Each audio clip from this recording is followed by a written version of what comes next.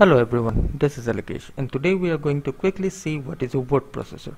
A word processor is a computer program, often a text editor or a special computer intended to edit text with colors and different font sizes and styles or text which will be printed.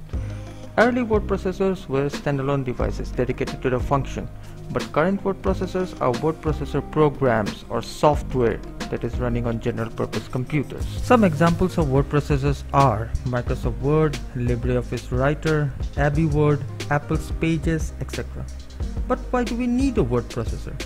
Word processing software is used to manipulate a text document such as a resume or a report. You typically enter text by typing, and the software provides tools for copying, deleting, and various types of formatting.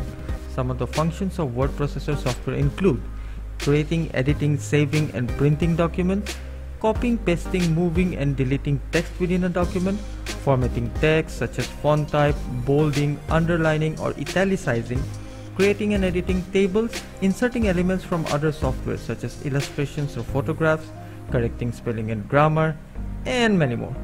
Word processing includes a number of tools to format your pages. For example, you can organize your text into columns, add page numbers, insert illustrations, etc. However, word processing does not give you complete control over the look and feel of your document. When design becomes important, you may need to choose a desktop publishing software such as Adobe InDesign to give you more control over the layout of your pages. Word processing software typically also contains features to make it easier for you to perform repetitive tasks. For example, let's say you need to send a letter to all your customers regarding a new policy. The letter is the same for all customers except for the name and address at the top of the letter. A mail merge function allows you to produce all the letters using one template, document, and a table with customer names and addresses in the database. Text editors such as Notepad shouldn't be confused with word processing software. While they do also allow you to create, edit, and save text documents, they'll only work on plain text.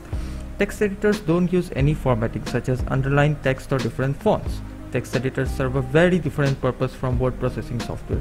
They are used to work with files in plain text format such as source code of a computer program or configuration files of your operating system. Thank you for watching this video.